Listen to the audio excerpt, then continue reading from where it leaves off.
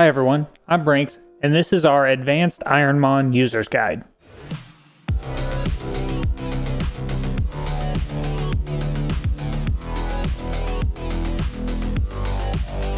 Alrighty, welcome back. Hopefully you've already watched the first video in this series that shows you the basics of setting everything up. If you are questioning how to get to where we are in this video, start with that one, then come back here and get to this point. For those of you that already know what's going on, this is the more advanced setup, and we're going to go ahead and get started with one of the most important things in my opinion, intro skip patch. For a lot of these ROMs, it saves you a lot of time. When you're talking about 1,000+ runs to do this, this is kind of a massive step. After we finish that up, we will go into generating game files and batches and with the IronMON tracker itself. And then we're going to do some kind of quality of life configurations to finish everything off. So let's go ahead and get started. First thing we're going to work on is the patcher.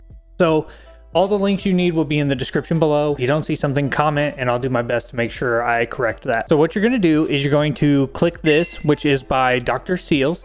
This is the Fire Red intro patch for version 1.1. Make sure you find yourself a Fire Red ROM.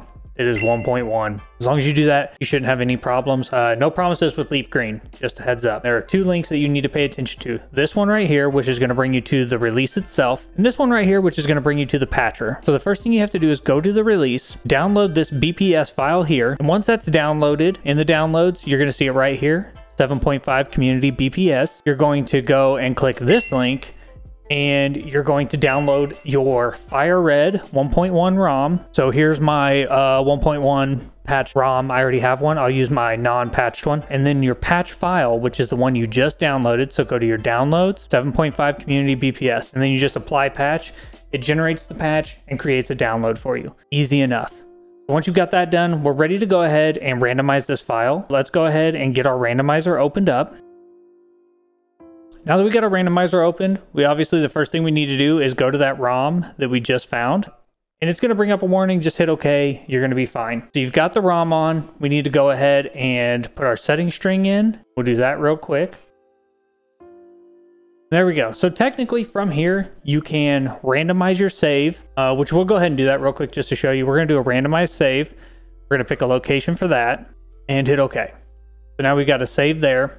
And that one's going to come into use later. And the other way you can do it is randomize a batch of saves. So by doing that, we're going to go to batch randomization settings. We're going to enable it. And we're going to say our starting index for this batch is 1, and we're going to do 10 saves. And we want to go ahead and set ourselves a directory, which we'll make a new folder for it. Let's just test, and that's where we're going to put them.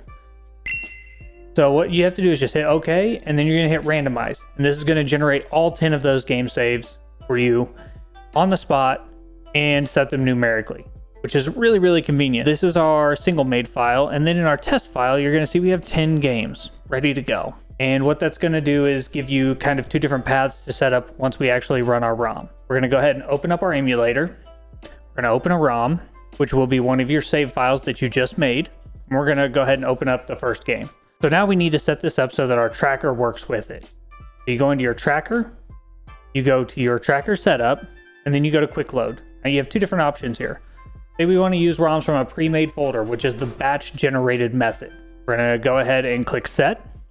We're in this folder and just click the ROM. So from now on, whenever you restart, it's going to go to the next numerical ROM in that folder and you're good to go. If you don't want to do that though, and you don't want to save a bunch and generate a huge batch of files, you can generate a ROM each time. So what you're going to do is you're going to do the randomizer jar, which is your randomizer file. So we just go here and there's your jar file. Click that. Your source ROM, which your source ROM is the one that we ran through with the intro skipper. Our source ROM is going to be this one right here, our edited patched Fire Red, and then our settings file. We're just going to set it on Kaizo. It's great because they're already in here. So you've got Fire Red, Leaf Green, Kaizo, Standard, Survival, Ultimate, and then Ruby, Sapphire, Emerald. Same thing. So obviously we're doing Kaizo Fire Red. And you're good to go. Each time you start a new game, this is going to generate a new save file for you. You have both of those methods ready to go, and you've got no issues either way. So please take the time, do one of those. You won't regret it. We're going to move on to some quality of life additions, which have been given to me by a user by the name of UTD Zach. He actually seems to be kind of the person that is handling a large portion of the troubleshooting within the IronMON Discord, and he actually sent these to me, so super huge shout out to him. So we'll go ahead and get started with some basic settings that you should always do once you're ready up and running. So the first one we're going to start with is your controller configuration. So you go to config, controller, and what you should do is manually input all of these buttons. You open it up, clear these, manually input them. It's going to save you a lot of heartache. Highly recommend it. So take your time and do that. After you get that done, you want to go ahead and go back to config, go to your hotkeys, and pretty much clear all of these and only go with the ones you need. My recommendations are turbo, increase speed, and decrease speed. If you set those 3 on hotkeys, you shouldn't really need anything else. Clear the rest of those, save yourself the headache. Once you've gotten that done, we're gonna go ahead and move into the sound configuration. Something I did not know, which is really nice, is you go to configure, sound, and both of these will be enabled. So when you're fast forwarding, the game volume gets really annoying. So you tend to just mute the game, or at least I do. Well, it turns out if you just disable this, anytime it's fast forwarding, it's going to disable the audio. You can always have something playing in the background, but when it comes to like battle music time, it'll enable when you go back down to single speed. Highly recommended to set up, and it's also incredibly easy. So here, another one is just view, window size. Recommendation is 3x, set it kind of to whatever you want. It's just another quality of life setup. Now, this is something that has driven me bonkers. One issue I've had is whenever you're running these ROMs, you've got your tracker over here, you'll click one to say like, oh, it has low special defense or something like that, and then you'll accidentally click too quickly and it'll like full screen it or downsize it. Well, it turns out there is a way to fix that. So what you do is you go to your config, you go to display, you go to window, and you uncheck this box down here. As long as you uncheck that, now you can click to your heart's content and nothing happens. It's actually super useful, highly recommended. Last but not least, you will notice when I opened it up, my tracker was already up and running and ready to go. So the way you do that is you go to your tracker, which tools, Lua console. So I've already got mine open because it automatically opens, and you're going to change 2 settings in here. You're going to go into file, recent scripts, auto load script. You're also going to go into settings, and you're going to check this auto load with EmuHawk.